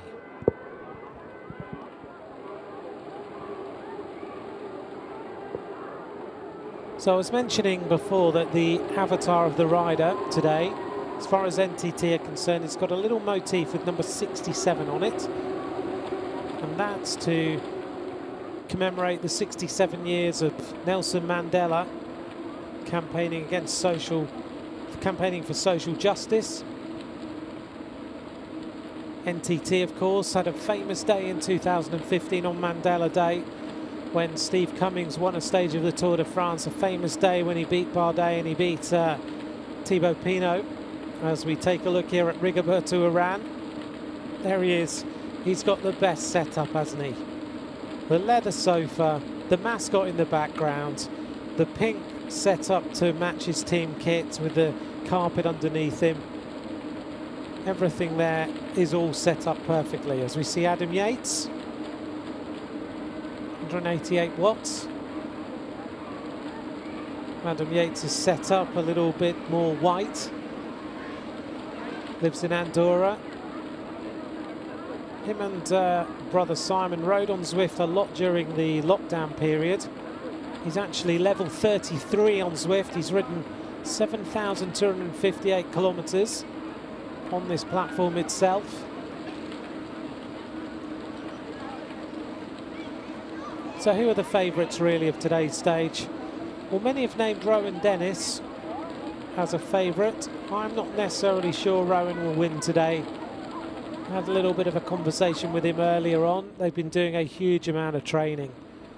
Big block of training. So he's not as fresh as he would normally be for Zwift. But Alaphilippe is in here, but I don't think it's maybe his day. But for me, the likes of Rigoberto Urán, Romain Bardet, Michael Woods, those sorts of riders for me, Luis Menkes, Nico Roach, are riders that we can maybe watch out for today. Nicolas Roach set the record for this Mont Ventoux climb yesterday in a reconnaissance ride.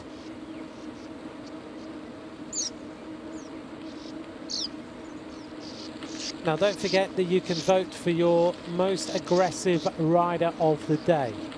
As we see Pozzovivo on the left-hand side. Go to @LeTour and you can vote for your most aggressive rider of the day. Women's race was Danny Christmas. So who's going to be your most aggressive rider of the day? In the men's race, David Williamson has messaged me in today. Is Edvald Bosenhagen racing? No, he's not.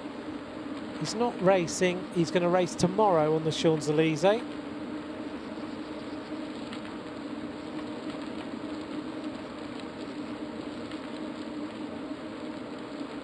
Dorian, thanks for your message. As we see Eddie Dunbar, you would like to see a few more cows, a few more vache in the field around Zwift. We'll see whether we can see whether Zwift listen to us. And that's from the Couch Peloton, who we must say hello to this afternoon. Trying not to go viral. Sorry you missed the explanation earlier, but do the smart trainers account for drafting or not? On the Zwift platform, there is drafting. The algorithm does work that if you sit on the wheel of the rider in front, you will keep around 20 to 30% of your energy use as compared to if you were sitting on the front of the group. So, yep, you sit in the draft and you do feel like you are sitting in the draft of a rider on the road. Not quite 100% the same, but all about as good as you can get on a virtual platform itself.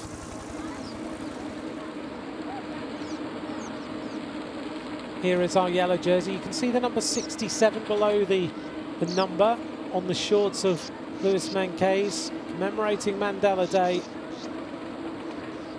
Can he bring home the day for NTT again on this virtual Mont Ventoux?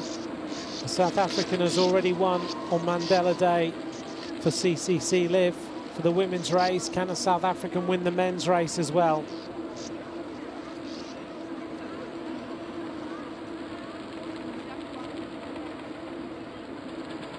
Louis Menkes, the orange socks on today. Earlier on, a number of the NTT riders took part in a special ride on Zwift with a number of fans to help commemorate this day as well. And a power-up being used by Eddie Dunbar. Roman Bardet now being dropped, I think. So Bardet unable to go with the acceleration of the group. He was there and he was riding well. In fact, no, he's 7th on my readout. I don't know if he's still 7th on the road. In fact, he is. So the group is starting to split quite considerably. Bardet on the 9% gradient. He's not too far from the front, but the front is starting to go away. First place rider Michael Woods. On his wheel is Domenico Pozzovivo. On his wheel is Louis Menkes. The two NTT riders in a perfect position. Next on the road is Eddie Dunbar. Then it's Stefan de Bod, the white jersey, and then it's Ben O'Connor. So NTT are producing a Team Tibco kind of simulation here. Tibco had 4 riders in the top 5. And currently, NTT have 4 riders in the top 6. Former King of the Mountains of the Tour de France, Warren Barguil, 2 stage wins 2018. There he is, French champion. Out the saddle, 155 beats a minute on the climb. Still having to produce nearly 300 watts at 85 revs to keep going at 14 kilometers an hour. This is not easy.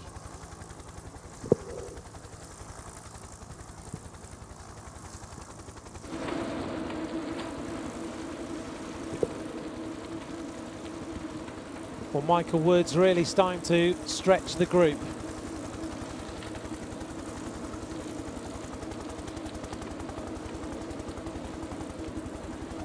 Seven kilometers to go. Michael Woods, 33 years of age now. As we look here at Louis Menkes. His avatar. It rides quite like Louis Menkes. to drop away a little bit here though, as they go underneath one of the archways across the road. He should get a new power up.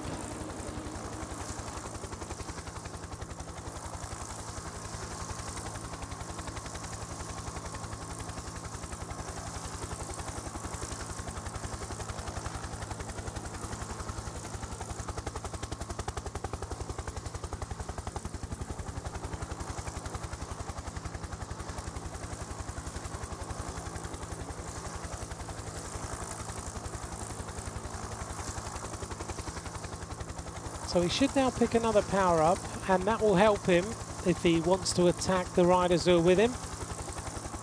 Winner Milano Torino, stage winner of the Vuelta, you'll remember, in 2018. That's when Michael Woods really came to prominence. Was second in Liège-Bastogne-Liège, third in the World Championships. This sort of effort for him is an effort that he likes.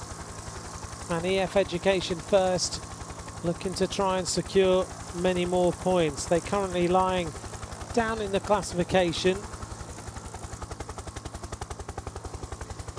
Pozzovivo trying to stay with the acceleration of Woods now. Pozzovivo goes to the front though and decides to put on the pressure.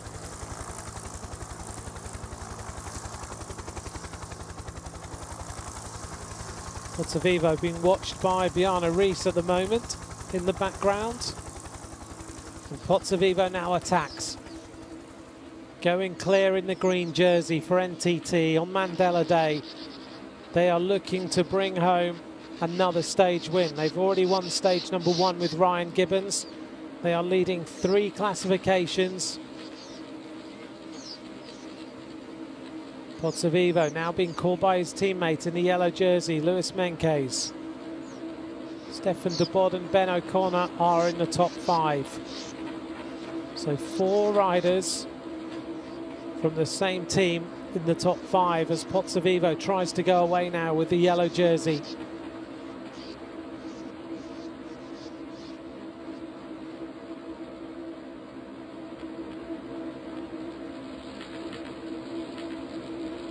Thanks for all your messages. Thanks for getting in touch today. At @McCrossan is where you can join me. Don't forget to go to the hashtag TDF United. We are supporting one of the charities that this team of NTT supports. So Quebeca is one of our charities. And there are 5 charities in total that we're supporting during this virtual Tour de France.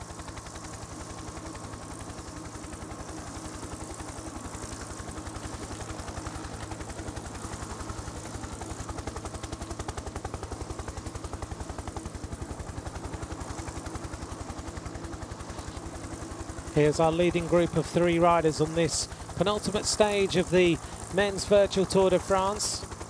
Australian Insider, thanks for your message. Lots of discussion going on about drafting in terms of Zwift. The pros, when they're racing on here, they say that the chances of breaking away, I do agree, are difficult on Zwift until the gradient gets to 7%. So now we're at 9%, and they've said that in particular when it gets to around 7%, if you attack, then the chances of you breaking away from your competition is much, much increased. So the algorithm has to be worked out by the riders as well, of course, because it is a virtual platform for training and racing, but it's also a game. So you've got to work the game out. And I think that's why Rally did so well in winning stage number 3, because they've been having a little bit of expert tuition on making sure that they understand the game as well as understanding the fact that they've got the physical capability to win the stage. Eddie Dunbar, Team Ineos, the Irishman. Yet another Irishman in this field. So Nico Roach, Eddie Dunbar, Dan Martin, all in the group. Dunbar just trying to stay with this group of the white jersey and Ben O'Connor. Still lots of talk about Team Ineos as we head towards the resumption of racing. Lots of discussion about Chris Froome and the fact that he's going to Israel Startup Nation. He will be riding tomorrow on the final stage of this year's race. And there's our timeline. 51 seconds now. The trio of riders at the front have removed from the group. Eddie Dunbar, third in the Tour of Yorkshire last season. Dunbar probably best known for winning the Tour of Flanders under-23 race, I would say, right now. He finished third on a stage of the Giro in 2019 as well.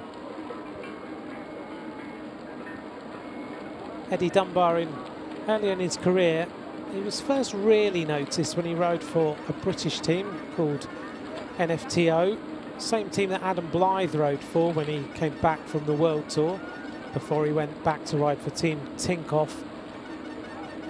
And Eddie Dunbar did an interview and said that he wanted to win the Tour de France. And no one's really believed him, but his first Grand Tour major performance, 22nd in the Giro 2019. Now that says that this rider has Grand Tour potential.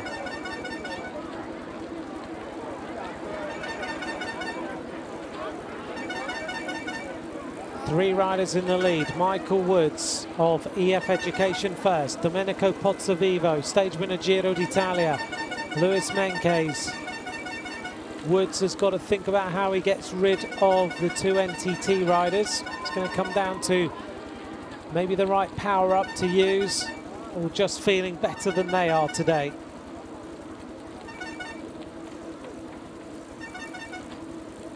Power up being used by Luis Menkes. He's using the aero power-up. That's the thing about the game. The riders don't know what power-ups the other riders have. They only have one they're holding at any one time, and it could be anything. It could be the aero power-up, the draft, the breakaway burrito, the lightweight, or even the invisibility power-up. As we see an attack. Look at Pozzovivo on the left-hand side. The same style when he attacks on the road. Rocking and rolling all over the place. It's lovely to see him back racing. He had that terrible crash and many thought that his career was over. Well, he's trying to break away. He's putting out 7.5 watts per kilo. Michael Woods is riding at 8 to come back to him. And Luis Menkes is just a little bit behind. I'm not getting any sense of the heart rate of Mike Woods as he goes to the front, but Pozzovivo's on 187. Only 4 kilometers to go. It looks to me like the yellow jersey of Menkes is having to fight to come back. There's the positions on the road. Roman Bardet producing a good performance in 8th place. Ben O'Connor, 6th place. O'Connor, certainly when he was in the top 10 in the Giro d'Italia, he's a rider who can ride a Grand Tour, then had a terrible crash, but O'Connor is a rider for the future. There's no doubt whatsoever about that. Here is Menkes starting to lose the wheel now. He's 8 seconds behind the duo in the front.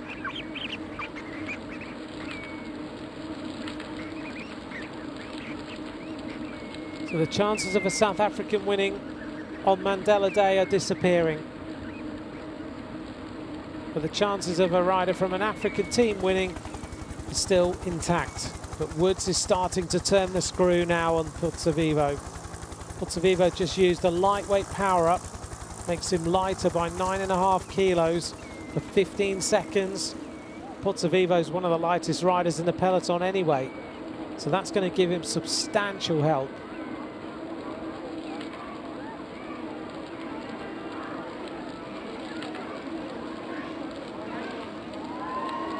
The top 10 then does contain Bardet.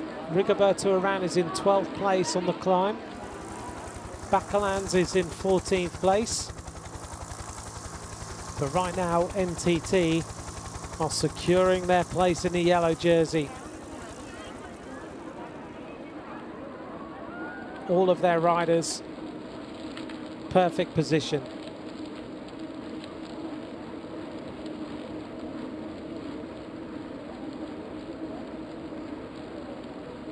Woods and Pozzovivo.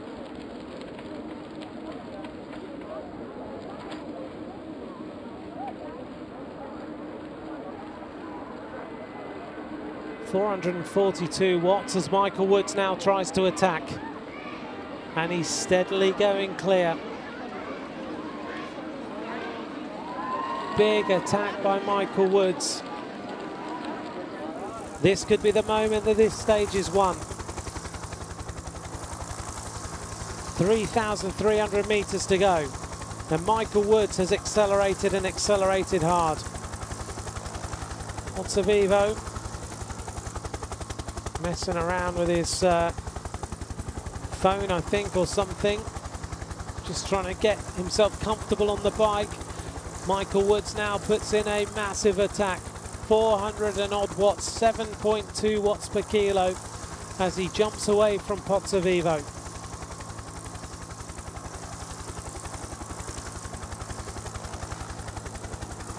There's the gap between the two riders. Pozzovivo doesn't really have any answer to that attack of Michael Woods.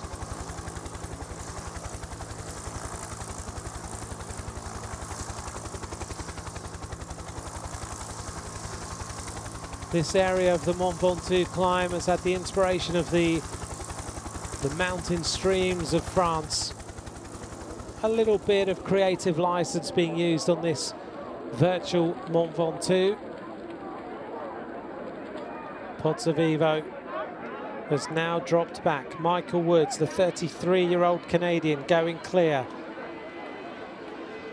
Can Pozzovivo just hold on here for second place? Well, he's been there all the time. He's not had too many troubles, but you can tell now he's getting towards the red zone with 185 beats per minute. Thanks for all your messages this afternoon. Very much appreciated. Don't forget to vote for your most aggressive rider of the stage by going on Twitter and going to @LeTour, the Tour de France Twitter feed. And that's where you can vote for your most aggressive rider of this 5th stage of the virtual Tour de France.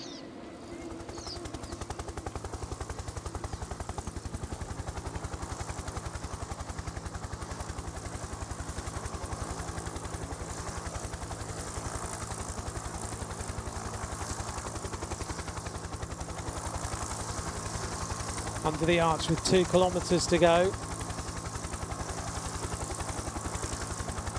And Pozzovivo is just a little bit down the road now, 10 seconds. Michael Woods has really put the pressure on. Born in Toronto.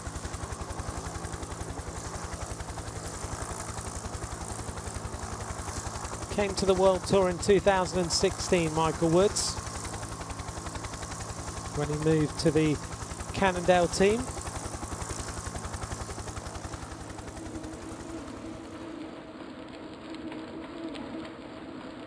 In a strange way for Michael Woods, this lockdown period has probably been good. He had that terrible accident and has had to rehabilitate that leg, so he's coming back strongly. And he looks all right now, doesn't he? Looks really ready for racing. When we start back out on the road, it's going to be such a condensed period of time, around 100 days to fit in so many races. The real Tour de France scheduled for the 29th of August. 1,900 meters to go for Michael Woods.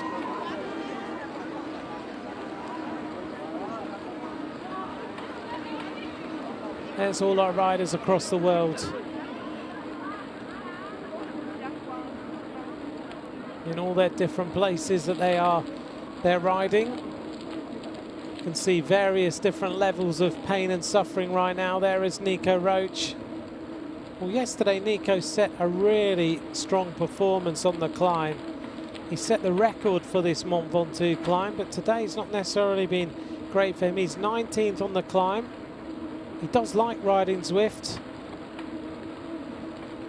There's Adam Yates, who today doesn't look like he's enjoying riding Zwift at all.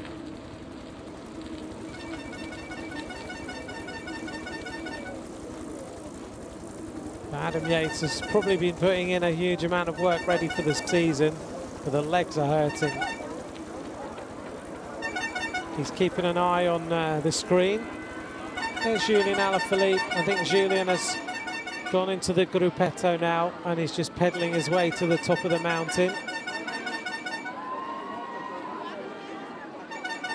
with his De Kooning Quick-Step teammates, getting himself ready for the next few weeks, which there are so many objectives for this rider.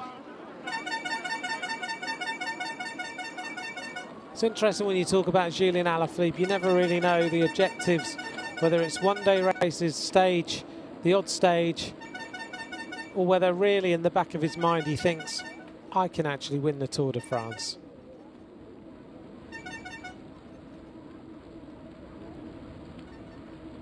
Michael Woods not far now from the finish. 1,200 metres of effort to go for the Canadian.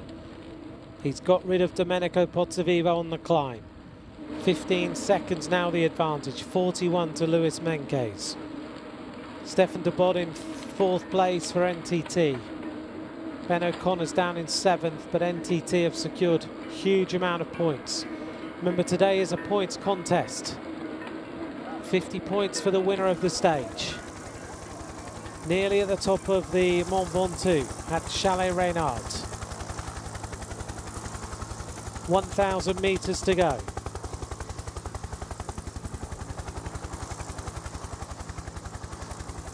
Michael Woods gets the most combative rider of the day. Very well deserved for him, and it looks like he could also take today's stage if he continues like this. Pozzovivo 16 seconds behind, but if Pozzovivo has a power up, he might be able to close the gap a little bit. I'm not certain that he could get to the wheel of Michael Woods. Woods now starts to put the pressure on. It's flattening out a little on the run into the finish. The gradient doesn't bite quite so much. A good day for EF Education First on this virtual Tour de France. Pozzovivo at 16 seconds. Well, the last winner of the real Tour de France here at Chalet Reynard was Thomas de Ghent. Other riders who've won on the Mont Ventoux in real life: Chris Froome, Jean-Francois Bernard, Eddy Merckx, Poulidor, Charlie Gall. Pozzovivo nearly at the top now, 15 seconds behind Michael Woods. A little bit more pressure on the pedals. Pozzovivo just has a few hundred metres to go, but Michael Woods is heading towards the line now. He can see the gantry across the road.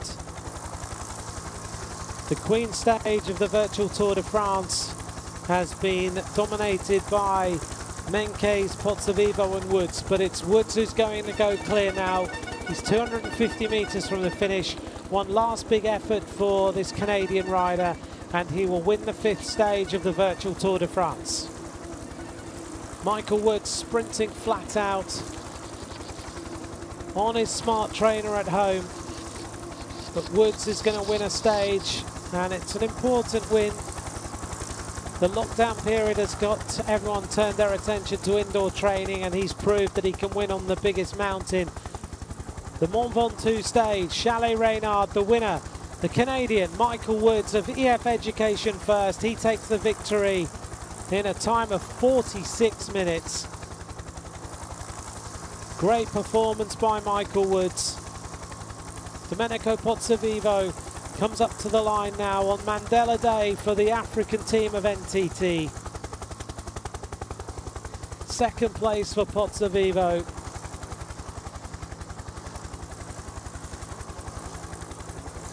Well, they're all giving him some congratulations.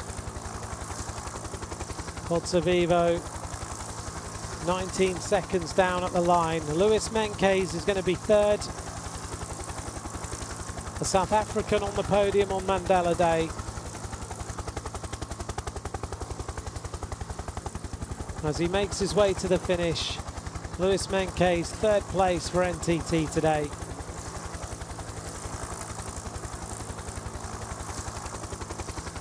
Doug Ryder in the background, the owner of NTT team. Started this team as a small South African team and has brought it to the World Tour. The white jersey then, Stefan de Bod, look at the face on him as he reaches the top of the climb. He's going to be in 4th place. First place EF Education first, 2nd, 3rd and 4th to NTT. Very, very well done to Team NTT in this virtual Tour de France. Tomorrow we'll finish on the Champs-Élysées. The first time we've ever raced a virtual Champs-Élysées. So that's going to be an interesting day. And they've got the chance of winning that stage as well with Ryan Gibbons. Michael Woods reaches the top of the climb.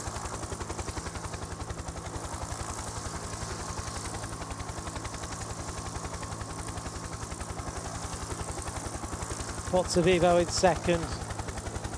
Luis Menkes in 3rd.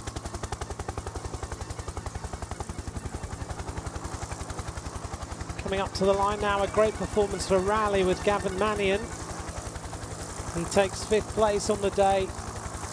And Eddie Dunbar of Ineos is going to take 6th place for them. That's a good day for him. Giving Team Ineos a 6th place. Ethan Hayter took 4th place on stage number 3. Dunbar crosses the line. Still some riders making their way to the top of this virtual mountain. Next to come should be Ben O'Connor, and then just behind him will be Roman Bardet. Rigoberto Urán still in the top 11. Jan Bakelans is in 13th as we see the next riders. This is Rodriguez just being left by Bardet. So Roman Bardet will finish in the top 10 for Agi Désert Le Mondial. There he is. Working hard all the way to the top. It's been a good workout for these riders this afternoon. 46 minutes of racing for the winner. Bardet is going to finish 3 minutes down.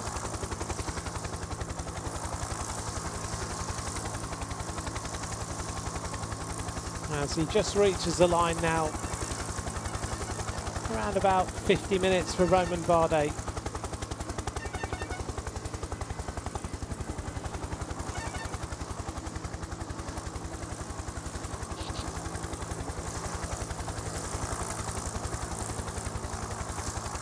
Well, certainly looks like he's put in a big effort.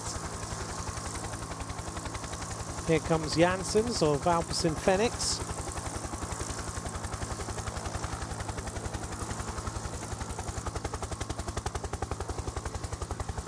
Team that started this virtual Tour de France in really high spirits, with Mathieu van der Poel taking 4th place on stage number 1. They were also chasing the King of the Mountains for a long time. And he's going to come in around about 4 minutes, 4:40 down on the day.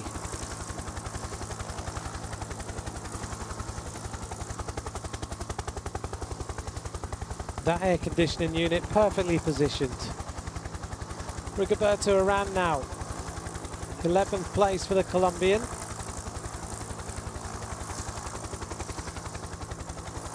With the top class Pain Cave, Rigoberto Urán is almost there.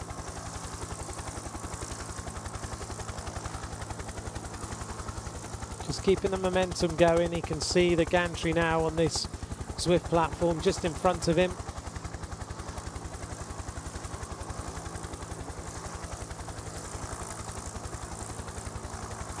And Rigoberto Urán will complete the day in 11th place. So first place for EF Education first, 11th place for them as well. And Rigo give us a big salute. That looked like he is finished. That was tough.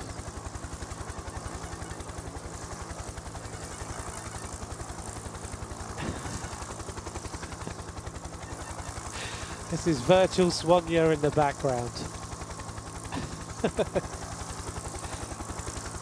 Next coming up to the line is Will Barter of CCC. Will Barter in 14th place. Just behind was Sylvain Moniquet and Jan Bakelans, just after Rigoberto Urán. And Will Barter in 14th place.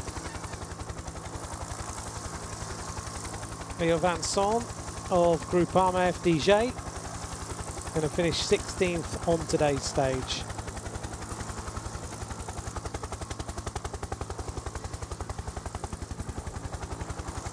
Juan Lopez Perez in 17th. Remember, the top 25 riders will count.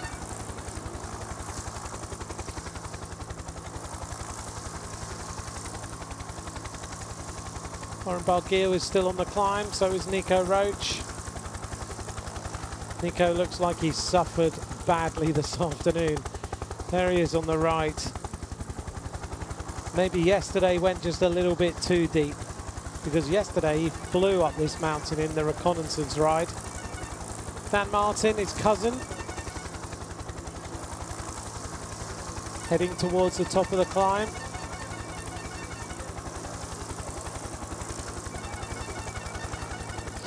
Dan in the virtual King of the Mountains jersey for Israel Startup Nation. Well, many people were surprised when he decided to move to that team, but look where it is now. Warren Barguil still climbing. I'm not so sure he's going to get in the top 25.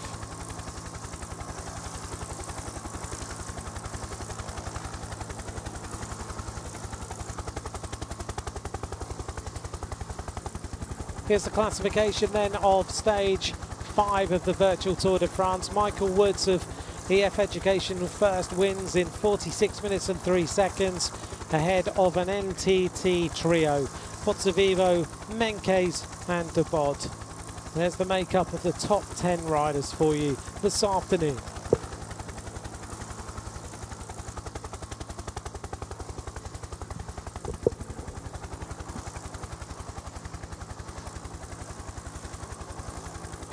Well, shortly I'm sure we're going to hear from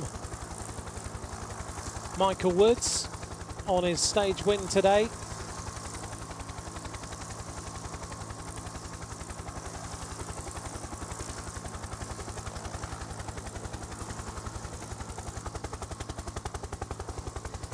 The virtual DD in the background.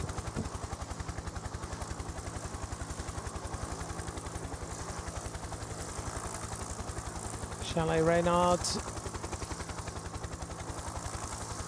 A nice spot to finish today's stage in terms of a virtual world.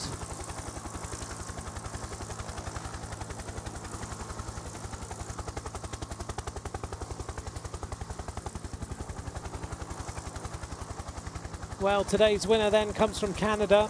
He's a true athlete, he certainly is. He's a rider who everyone has started to really note as far as his performances on the road are concerned.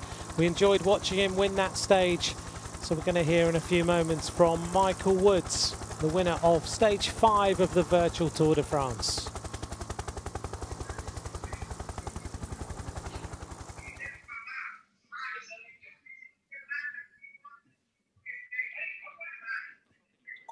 Michael Woods, congratulations, winner of stage 5 of the virtual Tour de France on the virtual Mont Ventoux to Chalet Reynard. How important was it for you as a team to get a victory in this virtual Tour de France? Certainly very important. This is a big event for us. Zwift's a great platform, and yeah, we wanted to get a win. Finally, we got a win. Well, we were watching you on your camera the entire time on that climb. Pozzovivo gave you a good run for your money, didn't he? Did you think at any time that you couldn't get away from him? Oh yeah, certainly, especially Louis Menchis as well. Both Pozzovivo and Louis Menchis are super strong riders, and normally in a race you can look them in the eye and see how they're doing, how they're feeling. Instead, I could just see the watts per kilo on the side, and I just kept on trying to see when they would crack, hoping they'd crack a lot earlier than they did. But yeah, fortunately I was able to keep it going. Yeah, well, you finally managed to crack them, which was great. You've obviously rehabilitated during the lockdown period, and now we're getting towards racing. Physically, in terms of an effort, how tough is this? Just to give the fans a sense of what sort of exertion you're putting out, albeit on a very short stage. Yeah, I think Zwift racing is certainly a lot more sustained effort, a lot more of a sustained effort. I think that's one of the reasons why I have success at it, just because it is quite similar to running. I know Freddie Ovett mentioned this a few days ago, got in a bit of a tiff with JV over this, but my team boss. But I actually agree with my team boss in this, that it is a lot more similar to running, and it's just a harder, higher sustained effort for a long period of time. And I can stand basically the entire time on the Zwift profile on the trainer, unlike in real life where I have to sit and aerodynamics impacts you for standing up. So if you probably saw me on the video, I was standing the entire time and able to keep the watts down, the power up, and just stand my way, run my way on the bike, basically. Well, we enjoyed watching you. Final question then, Michael. We're getting now to the start of what we hope will be a great season, albeit late, and so many troubles we've had across the world. What are we expecting from you? What program are we going to see from you, and what are your hopes for this restart of the season? Well, I'm starting the season off in Strade Bianche. It'll be my first time doing that race. Just preparation for what is the first big X mark on the calendar for me, Lombardia. I love that race. Really important monument to me. Hopefully I can do well. Well, Michael, congratulations on your Stage 5 victory on the Virtual Tour de France. Thank you very much. We look forward to seeing you on the road very soon. Thanks. Thanks for having me.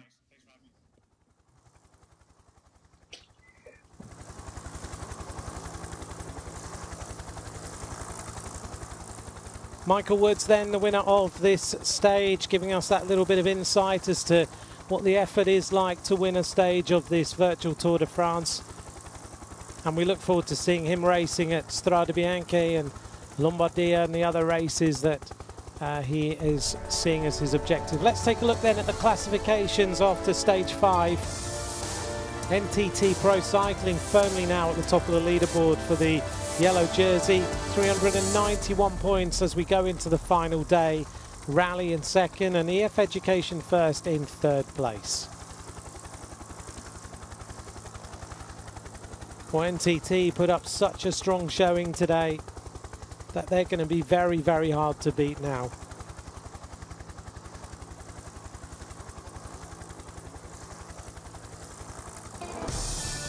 Let's take a look then at the green jersey.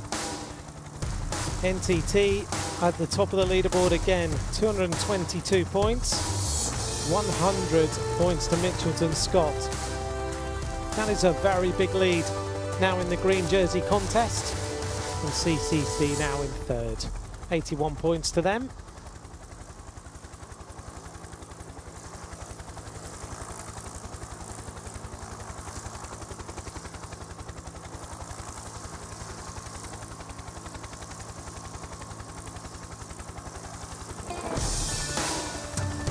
King of the Mountains and Israel were wearing this jersey, but NTT now secure that with 62 points, 32 points ahead of VF Pro Cycling in second place, and Israel Startup Nation in third now. So Israel have really defended that all the way through, but they lose it on the penultimate day.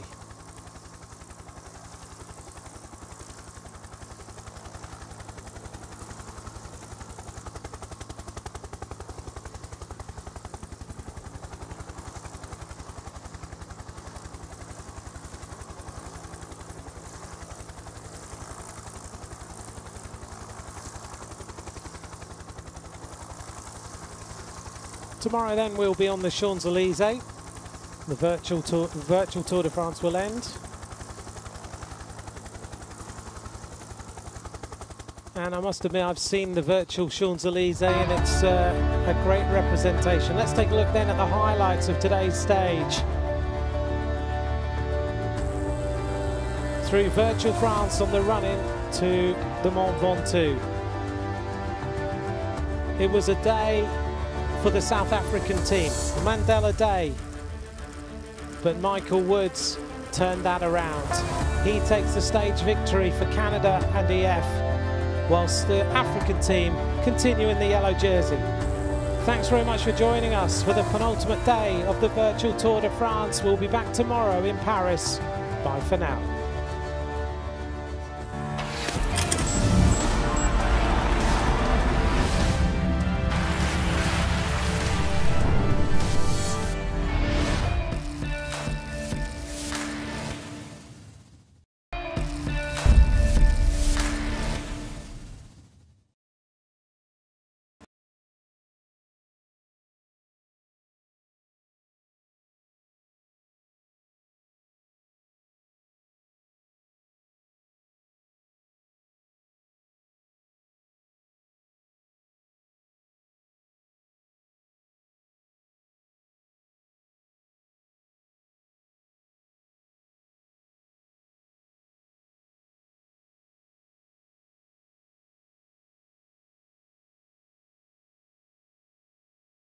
Man.